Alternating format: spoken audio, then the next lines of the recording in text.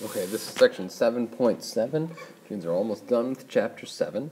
And 7.7 is kind of a culmination of everything that we've learned in chapter 7. We're going to use the Pythagorean theorem, we're going to use sine, tangent, cosine, and we're going to learn inverse tangent, sine, and cosine, or inverse tangent, inverse sine, inverse cosine. We're going to have all these tools, this kind of bag of tricks to solve right triangles. And what solving a right triangle means is basically you're just going to find everything you can about the right triangle. You're going to find all its sides, and you're going to find all its angles.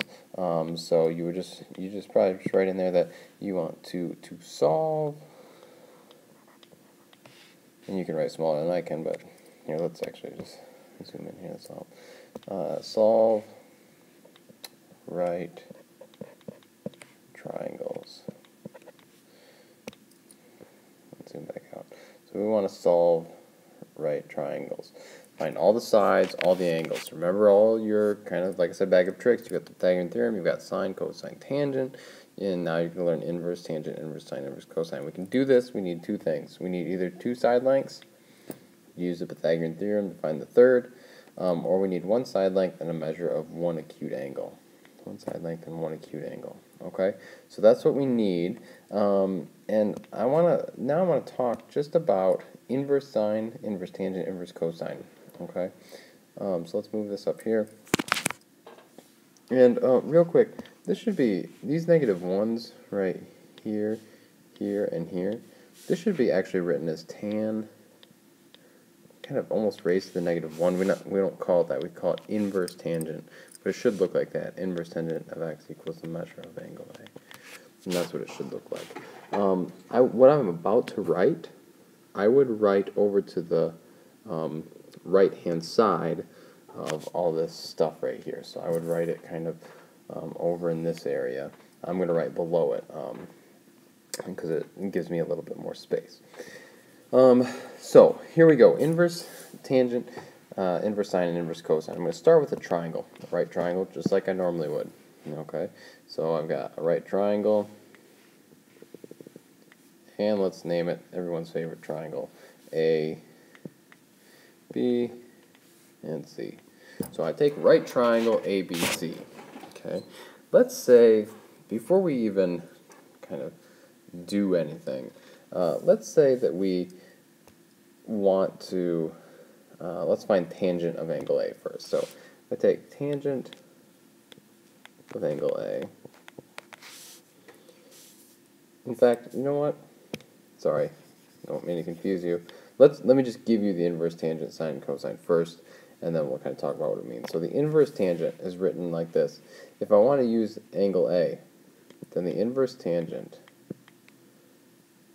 of BC over AC equals the measure of angle A. Okay. The inverse sine of BC over AB. So let's say I want to find the inverse tangent, inverse sine, inverse cosine. Okay. The inverse, I'm going to give you all the formulas and then we'll explain a little bit more what it means. The inverse tangent of the ratio of tangents. So I'm looking down here at angle A. Tangent is the opposite over the adjacent. So the opposite over the adjacent legs, right, is going to be BC over AC, and that is going to equal the measure of angle A. Alright, the inverse sine, you have these buttons on your calculator too. The inverse sine of, that's going to be the opposite over the hypotenuse of BC over AB is the measure of angle A. And the inverse cosine of AC over AB is the measure of angle A. Okay, so this is the formulaic approach. You plug this stuff in, you'll get angle A every time. It always works. I think it's a little bit easier to think about it in a different way. So this is kind of what the book says. This is kind of me giving you this information. It's good to have. Now I want to explain to you maybe a little bit more intuitive way, a little bit more maybe algebraic way of thinking about the inverse trigonometric functions. I'm sorry, ratios, trigonometric ratios, trig ratios. Okay, so I'm going to erase this inverse tangent and all this junk, and I'm going to kind of start over here. So make sure you've written this down, because now it's gone.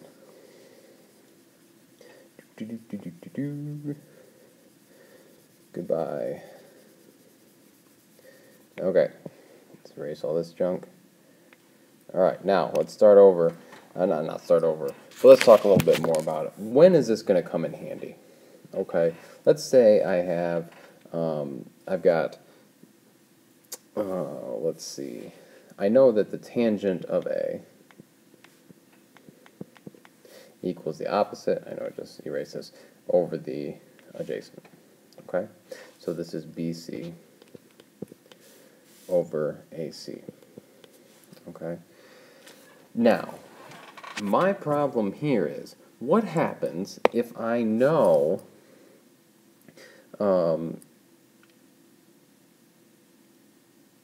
what happens if no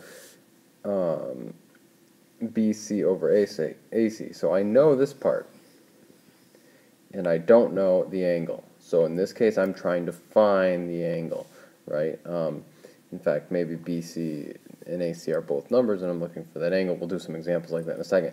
But what we can think about this is these inverse trig functions, trig ratios, is kind of undoing tangent. So like inverse tangent undoes tangent. If we think about algebra, if I want to get A by itself, right, so I want to get A alone, angle A by itself, I can take the inverse tangent of both sides, and that'll leave me with just angle A. So let's do that. I'm going to take the inverse tangent of the tangent of this side, and then I'm going to take the inverse tangent, the -1 of this side. Sorry, it's a little bit sloppy, but I'm going to take the inverse tangent of both sides. On the left, the tangents cancel out, and I'm left with just A. Yeah, this would be actually the measure of angle A, but anyway, the measure of angle A. And then on the right, I've got the inverse tangent. Just going to write down what I've got, the inverse tangent of BC over AC. And you see how that matches up with your formula. And that's where those formulas come from. I think it's a little bit easier to think about it like this. I think it's a little bit more intuitive to think of it as undoing, as the inverse tangent undoes, or is the reverse of tangent. So two ways to think about it. I think this way is a little bit more intuitive. Let's do a couple examples. Okay, so we want to solve this triangle. Remember what solving right triangle means? We want to find all the sides, all the angles. So let's try and do that. For this chapter, or this section, like I said, it's a culmination of everything we've learned in Chapter 7. So we're going to have to use all those tools that we've learned earlier on. Right now, in this example, I know one leg, and I know an angle. Okay, the first thing I think we should do is find this other angle. All right, so let's do that. If I know that this angle is 42 up here, then I must know that this angle, A and B, add up to 90. So this angle B must be 48 degrees. Okay, so I've found all the angles. I've found half of what I need. Now I need to find all the sides, and there's tons of ways I could do this. Okay, I'm going to use, I guess we'll use tangent. It doesn't really matter, but I'm going to find, I want to find these last two sides. So let's use tangent, and let's use 42, this one that we were given here. Okay, so I want to use tangent, I want to use 42. Alright, so that's what I'm going to write down first. Tangent of 42. Okay, how am I going to use that tangent of 42? Well, tangent is opposite. This side is opposite. Well, that's CB, I don't know that. Over the adjacent. This is the adjacent. Okay, so that's going to be CB over 70. So this is back a couple sections, and now I just want to find CB. So I'm going to multiply both sides by 70. And that'll get CB by itself. On the left-hand side, I have 70 times tan 42, circle on, equals CB. Punch that into your calculator, and you get that CB equals 63.0. Actually, it's pretty close, so 63.0 we'll call it. Alright, so this side here is 63.0. And now to find this last side, this AB, I don't even need to use any more trig functions or trig ratios or anything. I can just use the Pythagorean theorem. So let's just use our favorite friendly Pythagorean theorem. And I've got two legs, and AB is my hypotenuse. So 70 squared plus 63 squared equals AB squared. And then we solve that for AB. On the left-hand side, we get that this stuff all adds up to 8,869. So 8,869 equals AB squared. To get AB by itself, we take the square root of both sides. And we're left with, on the right, AB equals the square root of that number, 8,869, is about 94.2. So AB is about 94.2. And I check, did I find all my sides? Yes. All my angles? Yes. So I've solved this right triangle. So now you've seen how to solve a right triangle. You've learned the inverse trig ratios. So you should be all set to handle the last two examples there. Give those a shot on your own. And then that'll be it for 7.7. We'll go over some of this stuff tomorrow. You should come to class, as usual, with all your notes complete and at least have attempted the examples that I haven't done for you. So good luck on those examples, and we'll see you in class. Okay, so in this first example, my instructions are to find angle A. So I want to know the measure of angle A. That's what I'm looking for. Okay, so to find the measure of angle A, I need to look at what I know. So I'm looking at A. Okay, so I'm looking at angle A, and it looks like I know the side opposite and the side adjacent. As soon as I see opposite and adjacent, I should immediately be thinking tangent. Now the question might be, once I found out that it's tangent, tangent of what equals what? Well, tangent of what, well, that what there is always an angle. So it's going to be the tangent of A equals the opposite over the the opposite over the adjacent legs, which is all the way back to early on in section 7. So the opposite is 15 divided by 20. Now, the problem we have here is I want to find this A. How do I get rid of this tangent thing over here? Well, thankfully, we just learned that I can take the inverse tangent of both sides. So the inverse tangent of this side. And let's see if I can't zoom in here and take the inverse tangent of this side. Inverse tangent of this side. I'll zoom back out. Ah, perfect. Okay. Okay, so take the inverse tangent of both sides. On the left, that kills these tangents. Those are gone. I'm left with just the measure of angle A. On the right, I have the inverse tangent of -1 is 15 over 20.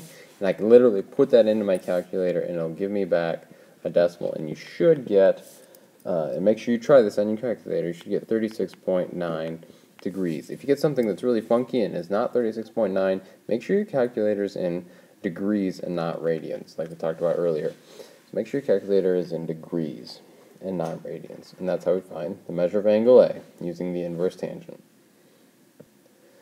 The next one is another inverse tangent problem, so I'll give you a hint on the next one to find angle A. You're going to need to use the inverse tangent again. So I want you to try that one on your own when you come to class. Tomorrow I want you to have tried that and, as usual, shown all your work. So we'll go on to the next kind of set of examples.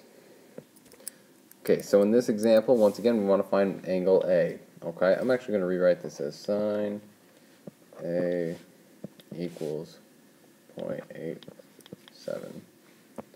Okay, now to find A, I want to get A by itself. To get rid of this sign, this kind of pesky sign out here, to get A by itself, I'm going to take the inverse sign of both sides. So the inverse sign of this side, that's going to kill the signs, right? And the inverse sign of the right-hand side. On the left, I'll just have the measure of angle A. On the right, the inverse sign is we're going to have the inverse sign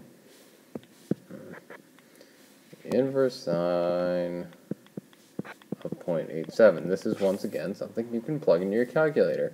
And you should find that you get the measure of angle A.